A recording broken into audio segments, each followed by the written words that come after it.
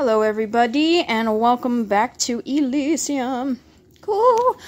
I just wanted to show you guys a package that I got. It's gonna be really cool. I got it from Catherine Van Bollericum. Sorry, butchered that. Anyways, I'm not gonna delve too much into what it is, but I'm gonna show you because I'm extremely excited. Let's just get this to see if I can open this bad boy up with one hand. Nope. So, ooh. Now, I'm just going to warn you guys, if you don't like seeing dead creatures, then turn away now. Oops, cellophane. Candy. Insect art. So, ooh, coupon. Anyways, so what I have here is my butterfly spreading kit, which, oh, that's it. That's just all that comes in here. Oh, interesting. Okay. It's my butterfly spreading kit, which I had purchased recently because I became interested in creating my own insect art. On my Instagram, I have posted a picture of real butterfly wings in a resin pendant, and I'm just fascinated with insects. Really, hold on. So, this kit came with butterflies to rehydrate.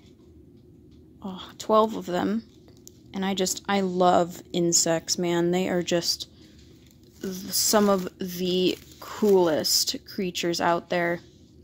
I have to go buy myself a good old piece of styrofoam or whatever I want to use as a block, but I'll be doing a video of me spreading these guys, and I think that I'm going to put most of them in a collection, like an arrangement of sorts, instead of putting them in jewelry. But I just love insects.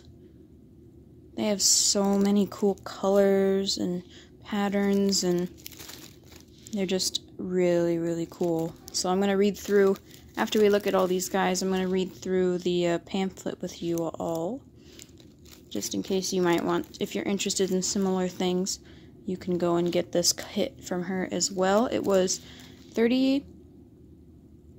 $28, and then I think it was $7 shipping. But she lives in the United States and I live in the United States. So, whoop, sorry butterflies. But, so that's, you know, in-country shipping and all. Just to give you guys a little thing, heads up. And for 12 butterflies of assortments, that's alright. And it came with pins and tweezers as well. So I'm going to put all these little babes back in here. And I can rehydrate them in their little packets, because you have to rehydrate them and all that jazz. Anyways.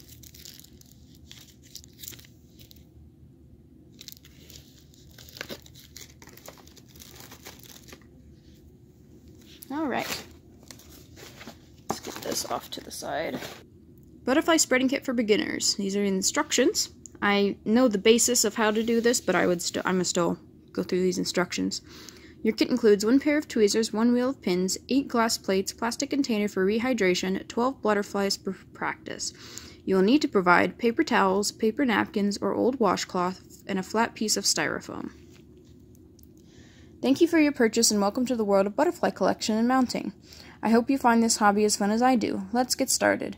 Don't worry if you ruin your first few butterflies, I sure did.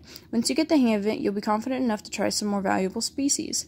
Please look through these directions in their entirety before it gets started. Knowing the game plan will make each step make more sense. And since this process is difficult to explain with just words, have included many photos. I have included. Hi, Tiger, my love. You're really helpful right now. Please, scooch? Thanks. First thing to do is get your paper towels and napkins and washcloth damp. or washcloth damp, not soaking, just damp to the touch. Place it inside of your Tupperware container with 4 butterflies. You have enough supplies to do 4 at a time. Do not remove the packaging from the butterflies. Place them onto the wet towels as is. Close the lid tightly and let rest overnight. This process introduces moisture back into your specimens so you can move their parts without breaking them. It's called rehydration. While you're waiting, you can prepare your styrofoam spreading board. Get your pieces of styrofoam and make 4 shallow indentations that are about the size of the butterfly's body. You can use anything to scrape out the indentations. The tweezers work pretty well for digging. If you are making space for the butterfly's bodies to sit during the spreading and drying process, be sure to leave enough room between your furrows, at least 5 to 6 inches. See an example, one of mine below. Tiger, my love, please. Over time, scales and various other dirt will accumulate in the furrows. That's why mine looks so dark. I think that's probably next page. Yep. The next day, remove your first butterfly from the container. Carefully remove the papering from around it and hold it into the middle of the body, thorax, with your left hand, assuming you're right-handed. Southpaw is reverse. Give the body a little squeeze and see if the wings move a little. You are manually activating the muscles and move the wings when the butterfly is alive. This helps you get ready for the spreading.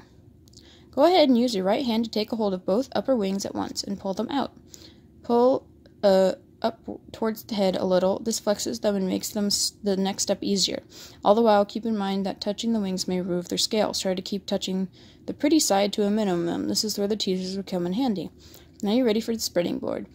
This is your prepared piece of styrofoam. Still holding butterfly with your left hand. Take 2 pieces of glass with your right hand and put them together on top of each other as shown.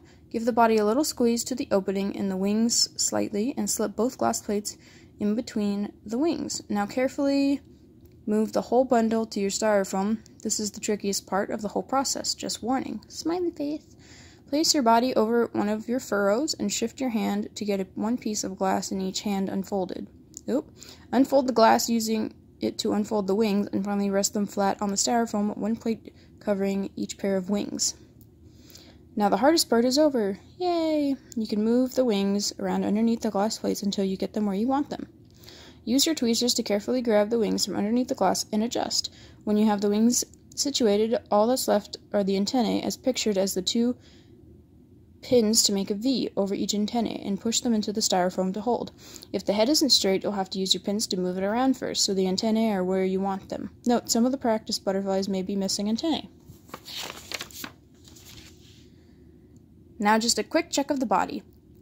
If it isn't straight or where you want it, use more pins to secure. Don't put any pins through the body, just make more V's over what you need to secure. Now you can try 3 more specimens. When you're done with those, feel free to put 4 more dried butterflies into the damp Tupperware so you can do more tomorrow. All finished. Just let your specimens dry overnight, or at least for several hours, before carefully removing the pins and glass plates. Use your tweezers to grab the body to remove from your styrofoam board. You'll want to handle them with tweezers from now on.